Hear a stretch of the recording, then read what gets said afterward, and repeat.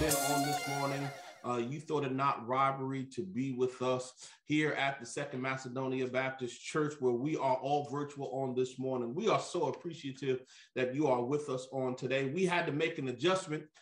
We are totally virtual on this morning because of a little issue we had at the church, but we thank God for the use of technology. I am the Reverend Dr. Harold R. Jolly, and I have the humble pleasure of serving as pastor of this wonderful collective that is found on Zoom, who is now streaming with us on Facebook Live. We are grateful for all of them that have tuned in on this morning. We've been lifting up the name of Jesus since 9 o'clock this morning together for worship.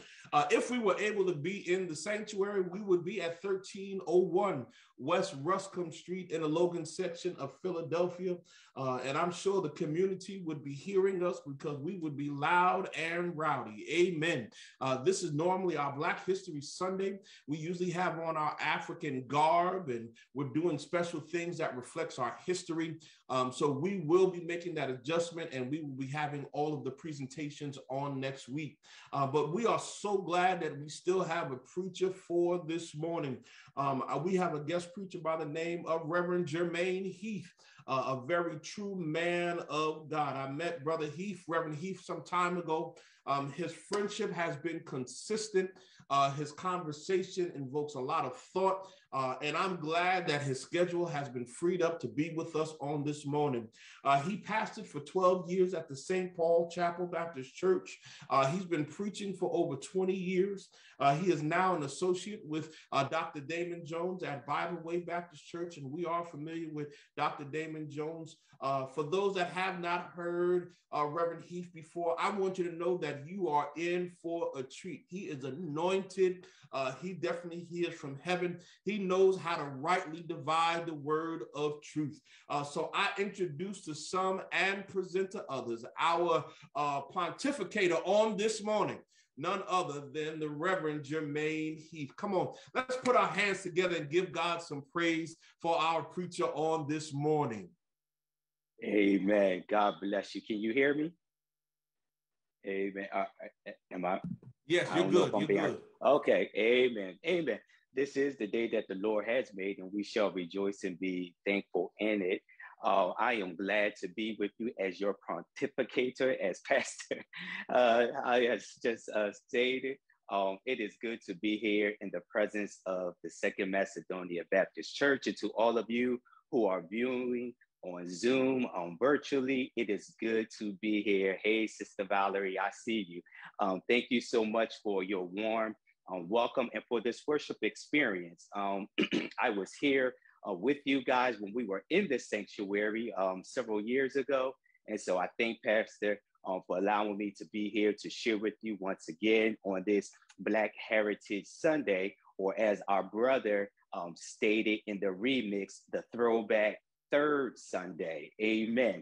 And so praise God for you, and praise God for all of you here today. Thank God for all of the prayers and the scripture and the worship that has gone forth this morning. Today, I want to preach from the book of Genesis, and it seems like everything is kind of lining up. So I'll be coming from the book of Genesis, Old Testament, chapter 26, today as our scripture reading and our sermonic presentation. So Genesis chapter 26. I love being on virtual, but I love even more being in the sanctuary. I wish I could see you all this morning and just feel that energy, that spirit. But we thank God for virtual. Amen. So Genesis chapter 26, starting at the 17th verse. And I will be reading from the New Living Translation of the Bible, Genesis chapter 26, starting at the 17th verse.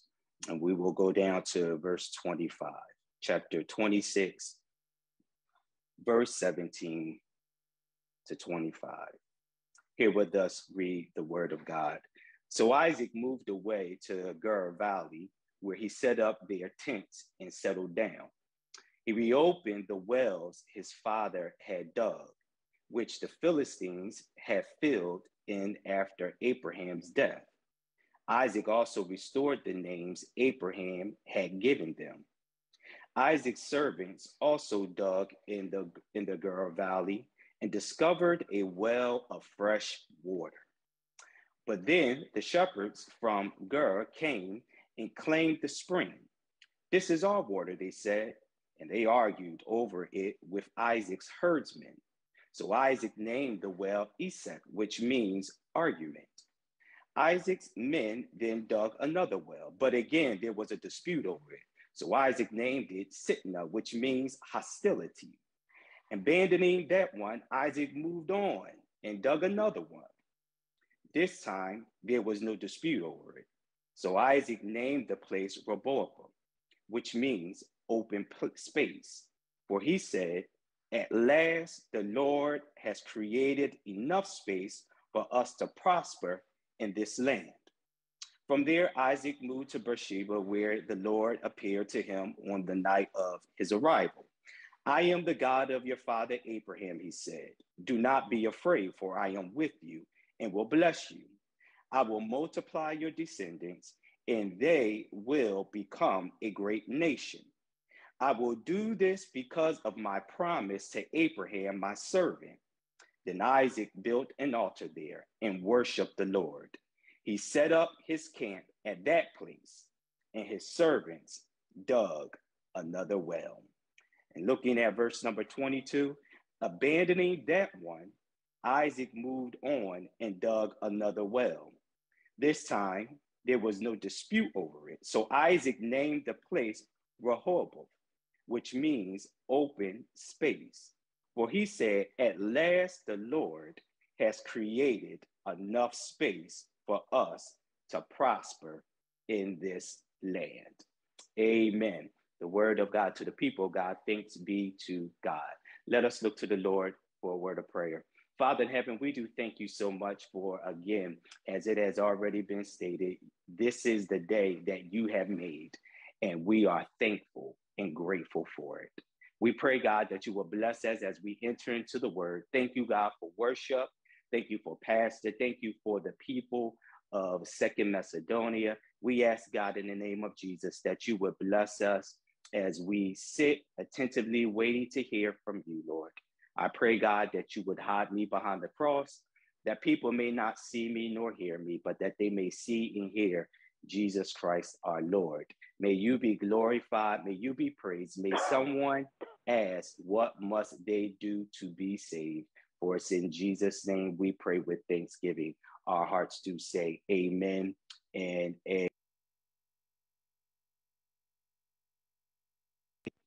amen. Today, I want to tag this text and attempt to preach from the thought, we're going old school to do a new thing. Going old school to do a new thing. Going old school to do a new thing. No matter who you are, you will all discover, or we will all discover, that conflict is an unavoidable thing. Basically, everybody isn't going to like you. You are not going to like everybody else. There will be people who will rub you the wrong way, but guess what? You rub people the wrong way. Because the bottom line is everybody will come in contact with conflict. All of us know people who work our good last nerve. We know people who we would rather not speak to. All of us know people who don't like us. Big Mama said, if you remember, that they hated Jesus, sugar. And if they hated Jesus with no cause, guess what? They'll hate you with no cause. And I come to find out, church, that whenever you find people that hate you without a cause, there can be nothing that you can do to cause them to want to like you back. Why? Because conflict is unavoidable.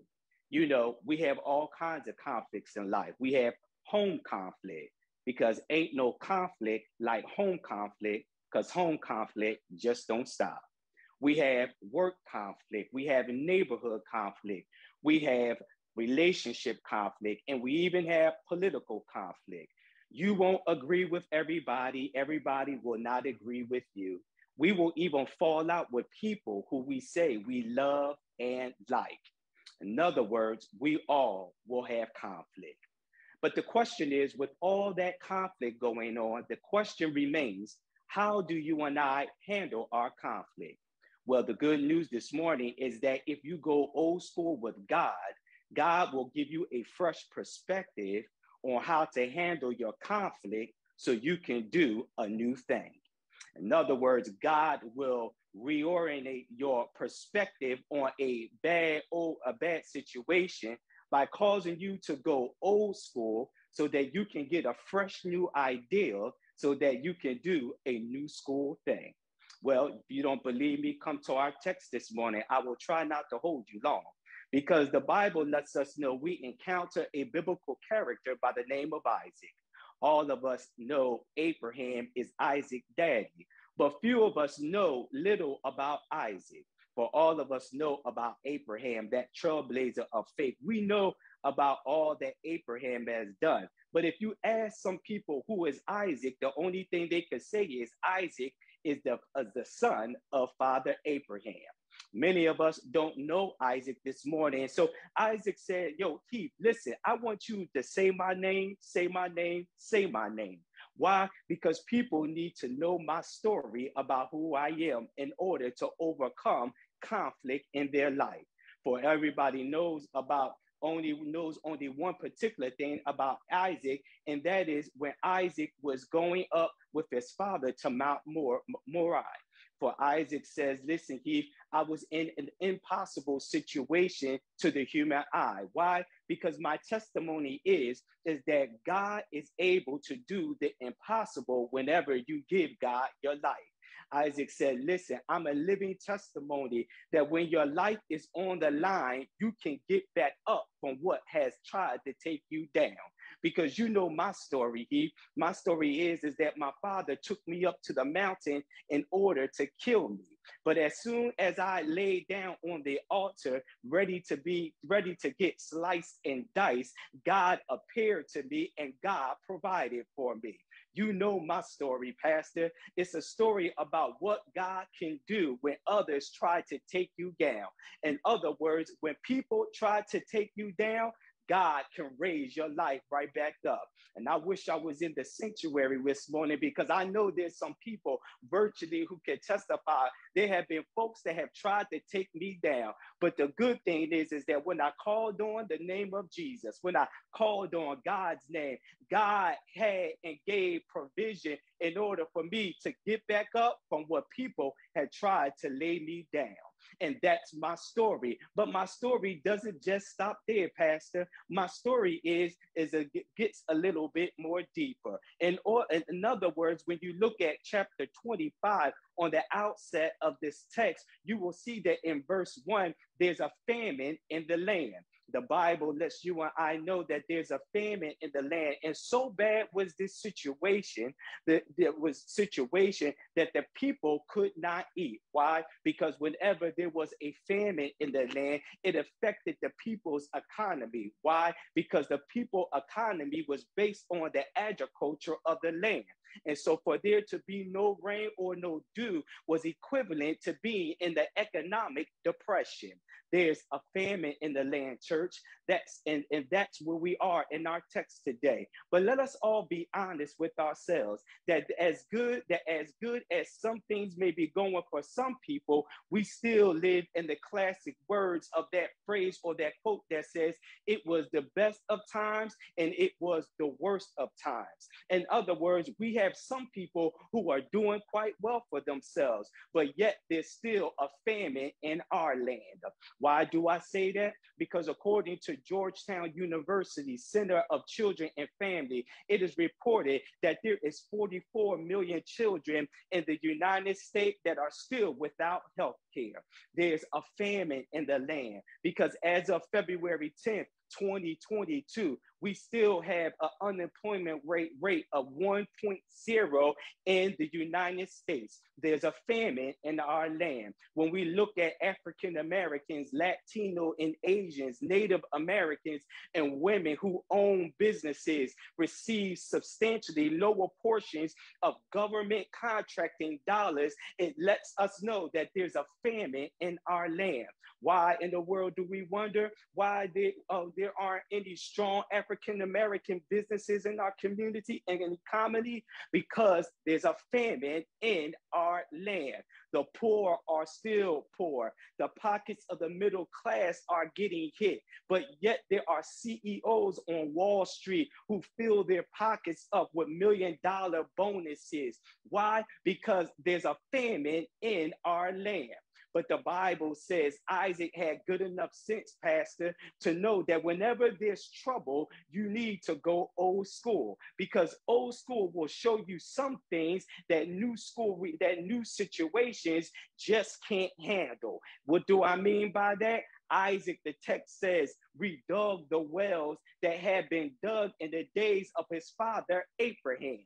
In other words, Isaac was going back to what his father had did in the past. Now, if you are any type of a thinking Christian, you're asking yourself this morning, why did Isaac redig the wells? Well, the Bible says that the Philistines, out of envy, filled the wells with some dirt. The Philistines were hating on Abraham and didn't want Isaac to receive his inheritance. And so what they did was they dirtied the water in the wells that had been dug by Father Abraham. They put dirt where there had been fresh water, which was dug by their ancestors. And I guess that's where I want to park here this morning, because during African American or Black History Month, as we look at the history of our people and how we have been fed according to James W. Lowen in his book, Lies That My Teacher Told Me, he says that we have all been fed an ethnocentric cheerleading. In other words, in our history textbook, there are some of you who may have read Lowen's book, Lies That My Teacher Told. Well, if you haven't, I would suggest you pick that book up and read it. Why? Because he lets us know that sadly, history in this country is nothing but an ethnocentric cheerleading where we play up lies about certain individuals and call them heroes. We play up that Thomas Jefferson wrote that, and we hold these truths to be self-evident, that all men are created equal, that they are endowed by their creator with certain inalienable rights, that among these are life, liberty, and the pursuit of happiness. But we go past and fail to realize that Thomas Jefferson also had 175 slaves. That's right. We play up the fact that George Washington was the father of this nation, but we also miss out on the fact that he was a slave trader. And so in the real sense, church or Second Macedonia, our wells have been dirty. But Lowen continues on in the book and states that in the year 2007, we celebrated the quadroon centennial, which is 400-year anniversary of the settling of Jamestown in Virginia, as if that was the first actual settlement. But Lowen says that that's not the first actual settlement, because if we go back to 1526, we all will discover that some African slaves and Spaniards led by the explorer Lucas Vasquez de Ilano settled in the Northeast, which would become later the United States of America. When they settled, the African slaves revolted against the Spaniards, who were also stricken with sickness. Then they settled with the indigenous people, which is the actual first true settlers. Lowen says the reason why we need to know this is because we disengage ourselves from the notion that African slaves just came into slavery when they were kicking and screaming and saying, before I be a slave, I'll be buried in my grave and go home to be with my Lord and be set free. But hold up, y'all, it gets better than this, because Lowen says, do your life research, and you'll discover that some of the stuff has been left out of history. In other words, the wells have been dirtied.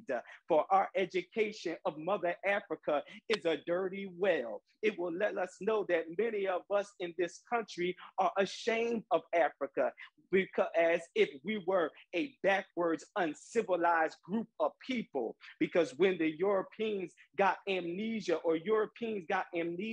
and forgot that it was the Moors people of West Africa who brought their education that gave birth to the Renaissance movement in Europe.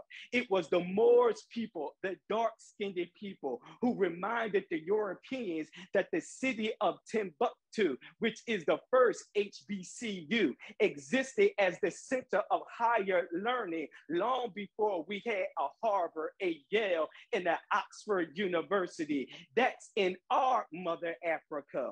But y'all, the wells are dirty because of how we mistreated Mother Africa. The wells are dirty because Africa was robbed and through slavery, robbed of its rich material through colonialism, and now suffers the negative marketing that is done by people in the United States and across the world. The wells have been dirty. But even in this country, as African Americans, the wells have been dirty. Because did you not know that Jackie Robinson was the first Black to play in Major League Baseball? Blacks were playing in the major leagues before 1889. Why do I say that? Because there was a brother by the name of Moses Fleetwood Walker on May 1st of 1885, was the first Black major leaguer who played for the Toledo Blue Stockings. Did you know that up until 1911, that 15 of 28 Kentucky Derby winners were African American jockeys? Because of their success in 1911 in Louisville, Kentucky, these African Americans were cut off from riding in the Kentucky Derby. In other words, our waters have been dirtied even in America. And as long as the waters or wells are dirty, sadly and shamefully and sinfully, we get images in our classrooms and on our TV screens that either don't include us, distort us, or always show us struggling in this life. As long as I don't see myself in a positive light, it hinders me from being and doing new school things. But I stopped by this morning real quick, y'all, to holler at somebody to let you know that every now and then you need to go old school on somebody. You need to go back to where we came from so that you can know who you are, so that you can do a new school thing. Well, this morning, y'all, can I go old school on you? Let's go old school so we can get a better perspective and do some new school things out of the context of conflict. Well, the first thing the text will let us know is that when you go old school, I'm loving this, you'll discover that what you have going for you will always create haters for you. I love that. What you have going for you will always cause some enemies to come at you. In other words, what you got going on for yourself will always not only attract positive people, but it'll also attract some negative people. Some folks just don't want to see you do good or don't want to see you doing good things for yourself. Isaac says, I can testify to that because Isaac's servants had redug the wells that had been dug by his father Abraham. All of a sudden, some herdsmen, the Bible says, come up and said, these wells belong to us. Do you see what just happened? Isaac redugs the well of his father, but then there are some new people coming in trying to take claim on what they had already done. They say, listen, these wells belong to us. Now, Isaac did the digging, but these folks are trying to claim the water that Isaac has dug up. Understand this and understand it good, that the wells had been there all along, and these lazy, unequipped jackers wanted to claim something that they did not work for. And I know y'all hollering now. I know some people just like that. Some people who will try to take credit for what you have already done. And haven't we seen that in this world and in this United States, that whenever people who have been kissed by the sun rays have created intuitively created new sounds and new systems, there has always been a group that has tried to hijack what we've already created. I know I'm preaching. Y'all ain't got to say amen. There are always somebody that's trying to overtake what we've already created. Understand that everybody won't get happy, that everybody will try to claim the success of what you have already done. Because long after they had created and redug the wells, here comes some people trying to take claim of their success. Isaac did the digging. Then a fight, the text says, broke out. See, some people will come at you because of how God is blessing you. It's what you have going for you that creates your enemies to come against you. Understand, church, that everybody won't get happy when you're getting blessed.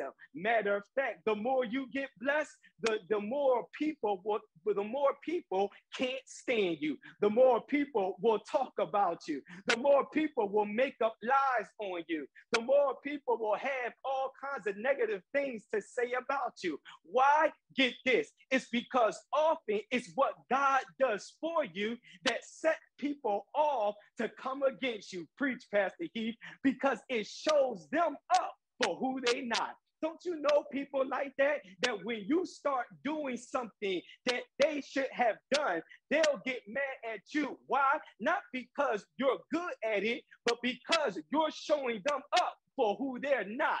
And that's what Isaac is doing. Isaac is saying, listen, I know who I am, and I know who God has made me. And so I know the perspective and the value of going old school to learn something so that I could do a new thing. But understand again that whenever you decide to do something new, it won't just attract your praisers, but it'll attract your haters. It'll attract people who just won't like you, all because you're doing something new. But now, y'all, the text says that when they start fighting over the well, the text lets us know Isaac left the well and did a Jay-Z and said, on to the next one. Isaac says, I made on to the next one way before Jay-Z made it. And so when they started arguing over this well, I said, it's time to go and dig another well. In other words, church, Isaac is trying to teach us that there are some battles that we don't need to fight over. We just need to go on to the next one.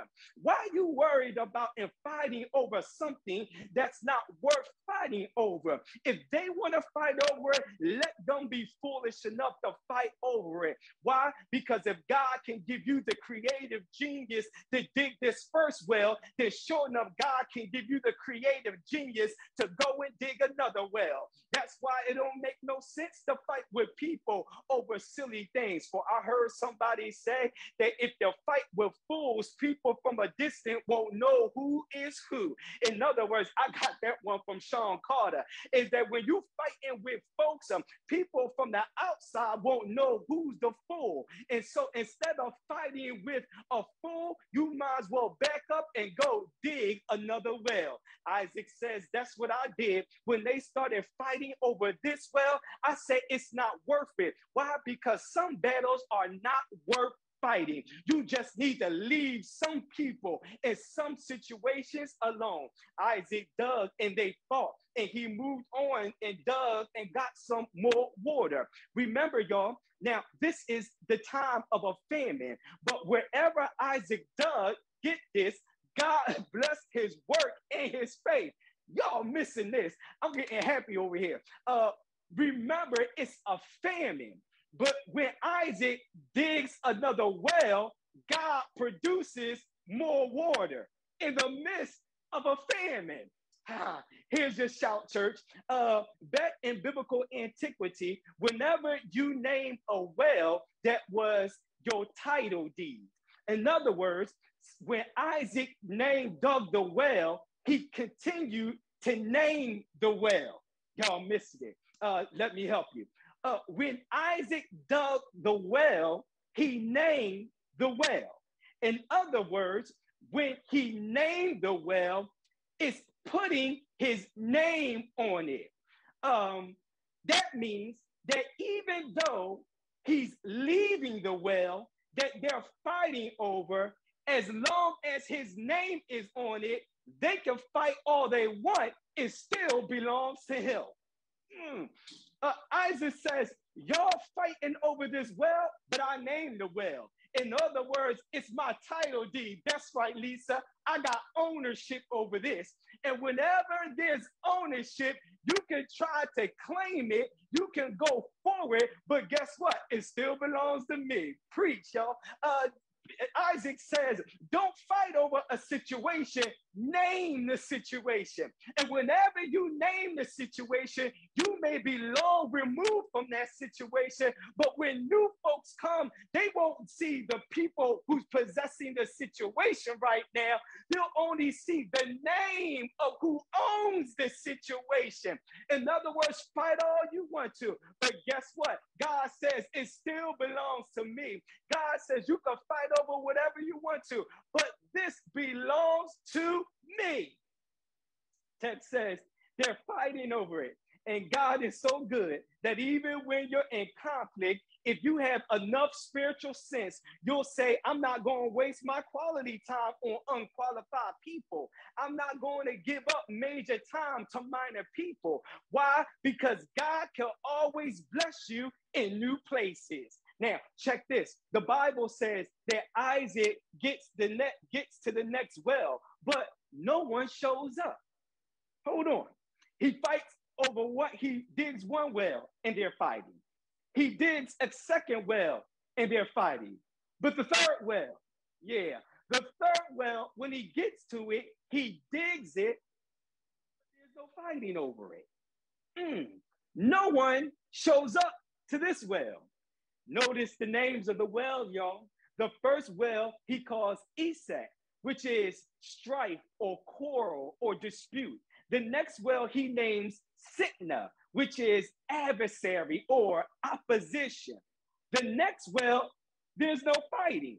And he names it Rehoboth, which is a broad place of freedom. Look at what he says. The Lord has made room for us, and we shall be fruitful in this land. Or in the New Living Translation, we now have space enough to prosper.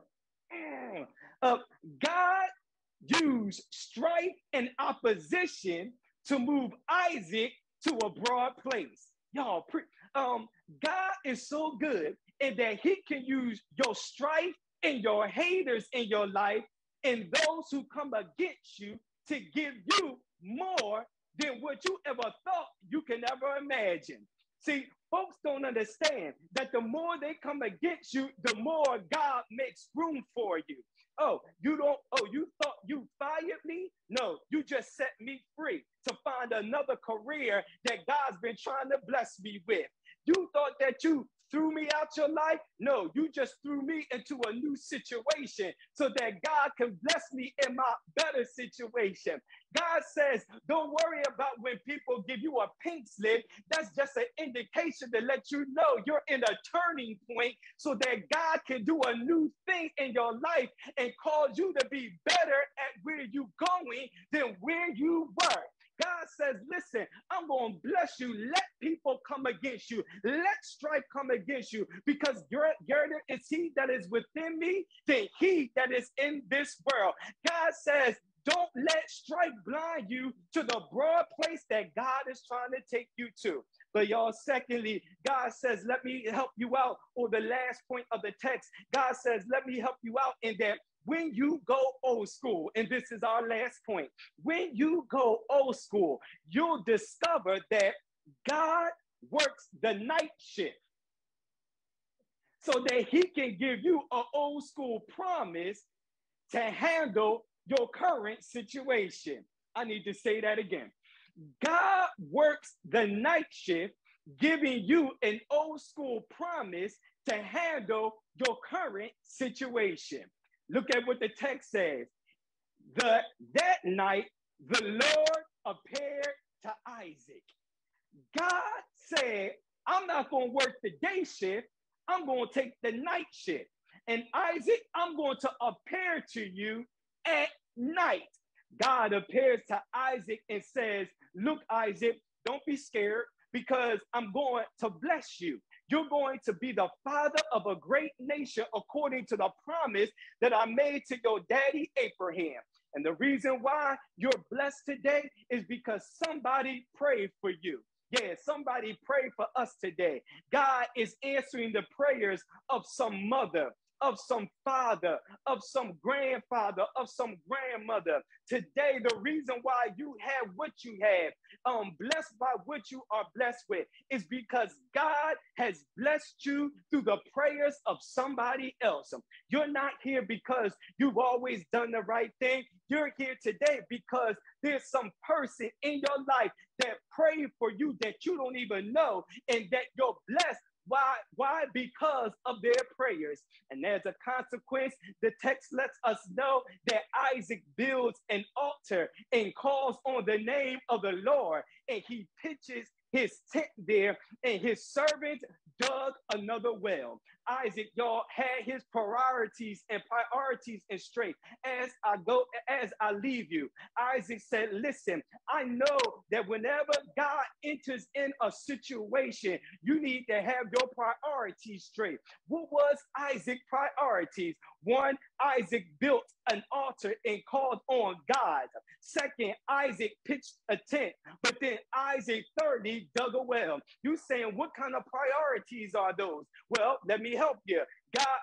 Isaac had spiritual sense, but then Isaac had family sense, but then Isaac had handling your business sense. In other words, Isaac says priorities are set up like this: God, family, and then handling your business. And when Isaac does that, Isaac is blessed to be able to do a new school situation. He goes and digs another well. Well, y'all, I told you I'm out of here. But as I move on, my sons, I want to just share with you that my sons love hip hop music. Yeah, especially my younger son, Jordan. Jordan loves some hip hop music. Me and Jordan just 2 days ago was coming back from getting our haircuts. And Jordan said, Dad, I like hip hop, Dad. He said, but I don't like that new stuff. I like more of that old hip hop music. I said, son, that's right. Your daddy was brought up on hip hop. Your daddy was raised up during the 80s and 90s. And so I know what you mean. Old school hip hop is the hip hop. He said, yeah, Dad, I like old school hip hop. I said, but son, don't you know that the new school stuff that's being played, even music, has to go back and sample old school situations? He said, Daddy, what do you mean? I said, whenever you hear something new school, it has already sampled or remixed an old school situation. I love some old school music, y'all. There's just some old school stuff I love. Now, I know you probably judging me, but I hope that you're not. But I love old school situations. I love old school songs like Loving You has made my life much sweeter, baby. Baby, since I've got you, everything is all right. Sometimes I want to shout. Sometimes I want to scream. I just want to tell the world about it. There's a girl on my mind. Your love is so good. Y'all, that's old school music. But if you want to go old school consciousness, you need to pick up Marvin Gaye, who said, Mother, mother, there's too many of us crying. Brother, brother, there's too many of us dying. You know, we got to find a way to bring some love in here today. What's going on? That's old school, y'all. But as much as I love old school music, as much as I love old school consciousness, there's nothing like God school music. Yeah, there's nothing like when you hear a song from Almighty God, a song that says, they said I wouldn't make it. They said I wouldn't be here today. They said I'll never amount to anything, but I'm glad to know that I'm on my way. I'm going more and more each day. Then listen to what she said. There were many that started out with me, but now they're gone astray. But guess what? I'm still holding on. Bless you, Lord. I'm still holding on. I'm still holding on each day. And you got to go old school, y'all, to make a new school era. Because when you go old school, you'll hear the words given to Isaac. Don't be afraid. I am with you. In other words, in Pastor Heath remix, and I'm done. That just simply says, I got your back. When people come against you, I got your back.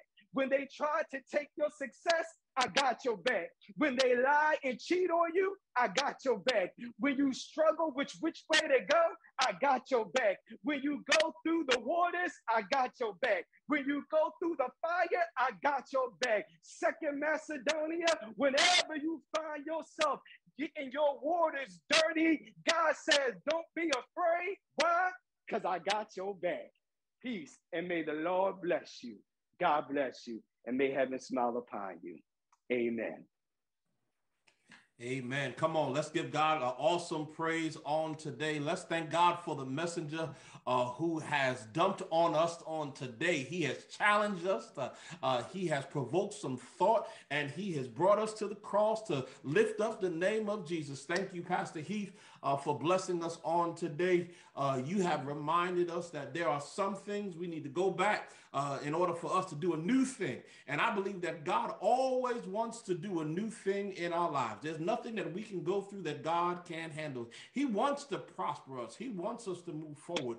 But I want you to know, my dear brothers and sisters, you can't move forward if you don't have a relationship with him. And if there's somebody out there on today, man, woman, boy, or girl, you have tuned in. You have not tuned in by mistake. This message was for you to remind you that as Pastor Heath was closing it, he says, God has your back. He wants to remind you that there's nothing that you can go through that God can't handle. Amen. So if there's someone out there on today, man, woman, boy, or girl, if you don't know Jesus for the pardoning of your sins, if you don't have your own personal relationship with him, I want you to know on today that there's an invitation to discipleship that will go forward, that's inviting you to have your own personal relationship with our Lord and Savior, Jesus the Christ. If there's somebody out there on today that has not made that public confession, confess with your mouth and believe in your heart that Jesus Christ died and God raised him up from the dead. The Bible says that you shall be saved. What does that mean to be saved? It means that God will rescue you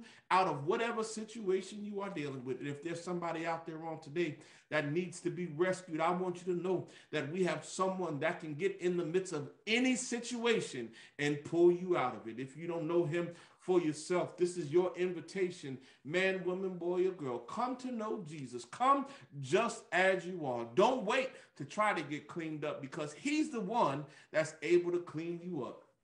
If there's somebody else out there on today, you came to know the Lord for the pardoning of your sins, but for some reason, life beat you up so much that you said that God turned his back on you. I want you to know that God never turns his back on his people. Amen. He's protecting you. Why do you think that you have not been taken out? Why do you think that you have not been destroyed? Because God has been keeping you. He's protecting you. He's making sure that the enemy is not destroying you. I want you to know on today that there's still time for you to recommit your life to the Lord. There might be somebody else out there on today, man, woman, a boy, a girl, you're in a relationship, but for some reason you don't have a church home. You don't have a place where you can be rooted and grounded and taught the word of God. I want you to know on today, my dear brother, I want you to know on today, my dear sister, Second Macedonia is not a perfect church, but we serve a perfect God that has a perfect will. Amen. And we're trying to serve that perfect God. We want you to know on today that the doors of the church never close. If you're out there on today, go to our website. If we were in the church, we would have our lower third, but the website, somebody put this in the chat for me. Thank you, Deacon Val, www.smbapt.org. If you're on Facebook Live, put that in the chat for me. Go to that website. You'll see a link for digital discipleship. You fill out that information. We will have someone contact you and talk to you about the decision that you have made to surrender your all to Christ. We want you to come. Don't wait till tomorrow. Tomorrow is not promised. God wants you to come right now.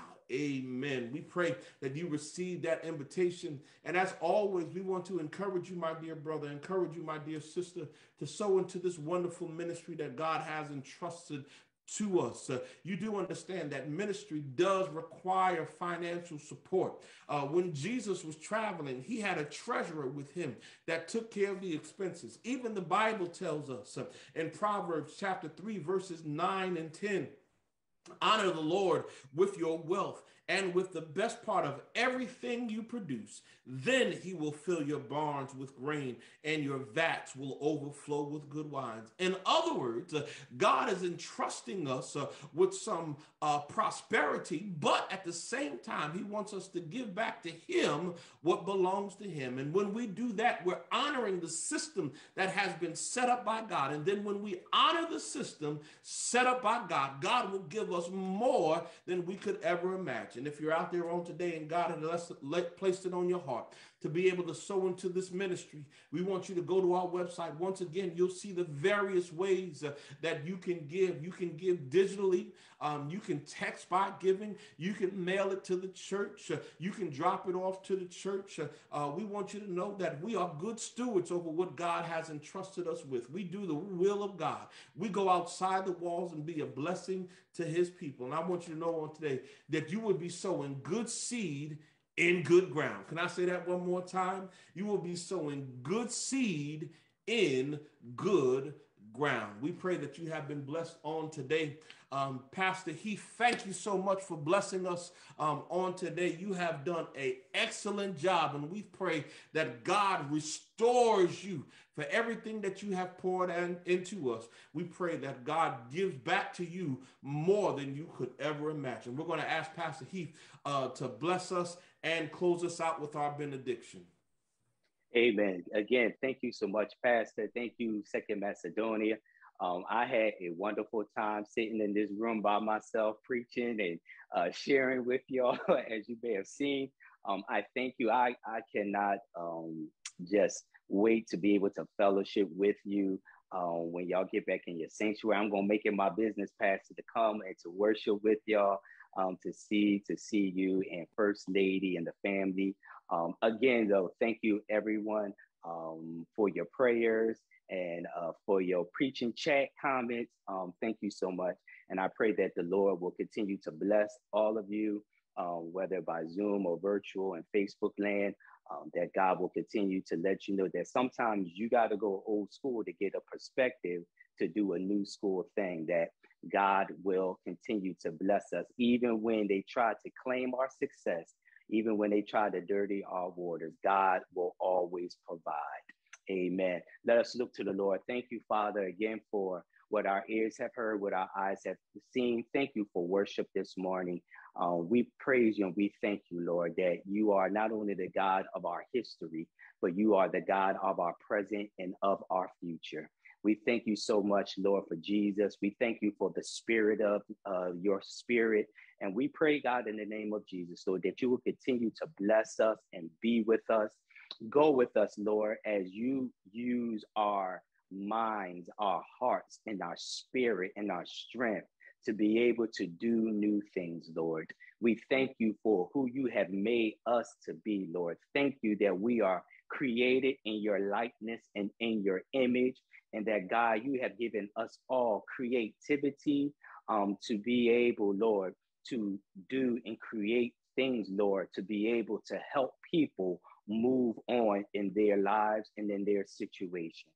We ask simply, Lord, that you would use us, that you would be glorified. Father, again, pray for Pastor and the second Macedonia, that you continue to bless them and strengthen them as they continue, Lord, to glorify you in the name of Jesus. Now may the grace of the Lord Jesus Christ and the love of God, the fellowship of the Holy Spirit be with the people of God forevermore.